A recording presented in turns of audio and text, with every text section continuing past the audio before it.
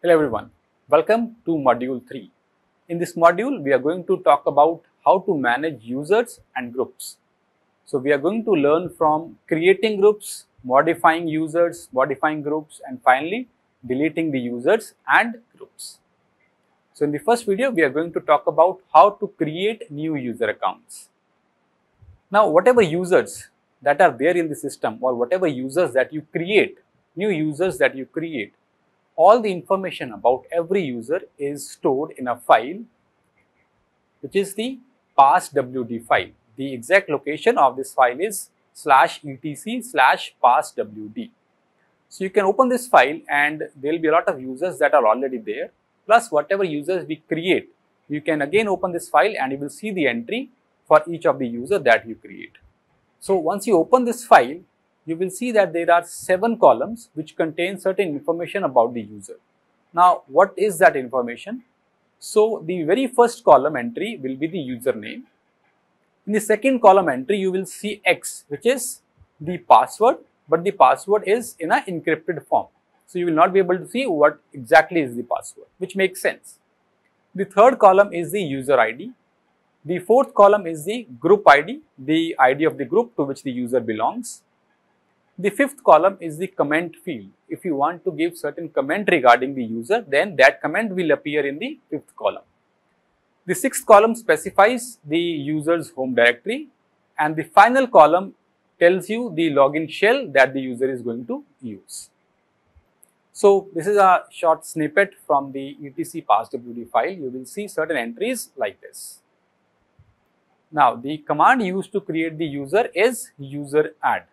So we will specify the command useradd, and then you can give the username, and if you want to specify one of those columns, you can. Otherwise, default values will be automatically given by the system. So now let us understand how to use the useradd command with some examples.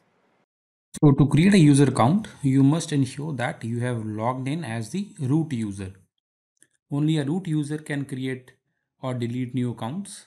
A regular user cannot create, and neither they can delete a user account. So let us create a new user by using useradd command. So you write useradd space, give the name of the user. So let's suppose Linux1. The user is created. How I can check? So let's check the entry, last 5 entries of etc passwd file. So you can see the last entry is Linux1. So now you can see that by default the user ID is assigned. The user is assigned to a group whose group ID is also the same as the user ID.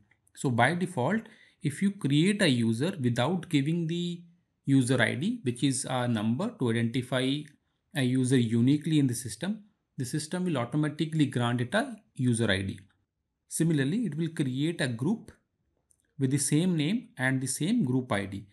Why we need to, or why the system creates a group for the user? Because a user must belong to a group in order to exist in the system. So there cannot be any user which does not belong to any group in the system. Next, you can see that this field is empty because we did not provide any comment. This is the user directory or home directory Linux1, which is created inside the home directory, which is inside the root directory. And finally, this specifies the shell that the user is going to use.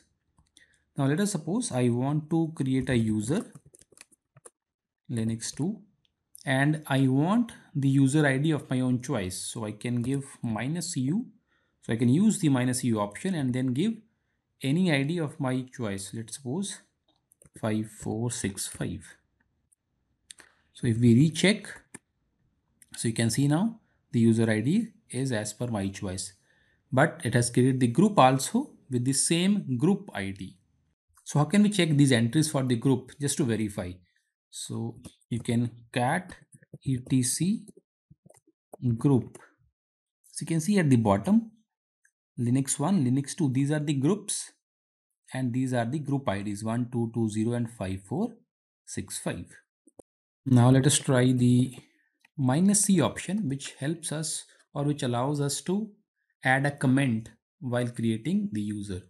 So let's suppose we create a new user Linux 3, and I want to give some comment about the user. For example, I want to say that the name of the user is this, right? Baljit Singh.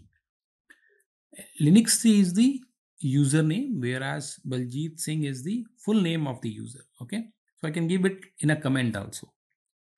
Now, if I view the entries of the etc passwd file, so you can see here in this particular column, which was empty for Linux 2 and Linux 1, so there the comment is there. So minus C option allows us to add a comment. So you see that the password field is always X. So it will always be marked as X because the password cannot be shown to anyone. But we have not set the password. So useradd command will not set the password. So for that you need to use the passwd command, and then this set the password as per your choice for any particular user. Now one of the important options to learn with the useradd command is useradd -s, which allows us to specify the login shell. So this is important from the exam point of view also, wherein they ask you to allow no login shell for the user. So what we need to do is -s/sbin/no login, and then give the username. So this means that the user will not have a login shell to log in into the system. Again, if you check, so you can see here it is no login. If I view the etc passwd file in whole, you will see there are multiple entries which has no login, no login, no login shell. So there is no login shell for these users. Okay, so generally these are the services, not a regular user but a service user. The services don't require to be logged in. Similarly, you might want to create a user account, but you don't want the user to access the shell to perform any task. This is because of there might be some security reasons for which you want to do this. So remember, -s, and then you give /sbin/no login. Another option is -g, which allows us to assign the user, the newly created user, to an existing group. So now we have already seen that we can view the existing groups in /etc group file. So let us suppose I want to create a new user which I want to assign to group 1, whose ID is 8080. So what I need to do is useradd, username is Linux 5. I want this user to be assigned to group 1, not creating a new Linux 5 group. So for that I use -g and then write group 1.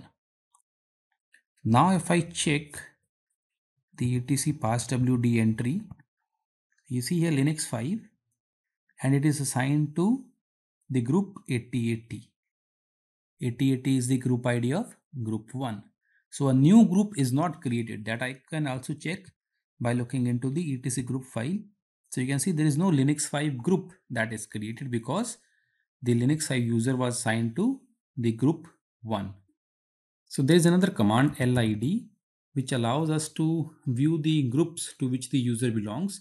So lid, and then you can write the name of the user, Linux 5. So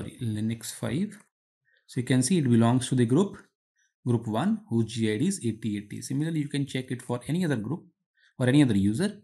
So for Linux 4, the group name is also Linux 4 and the group ID is 5467. So I hope the use of useradd command is clear. In the next video, we are going to talk about how to modify the existing user accounts.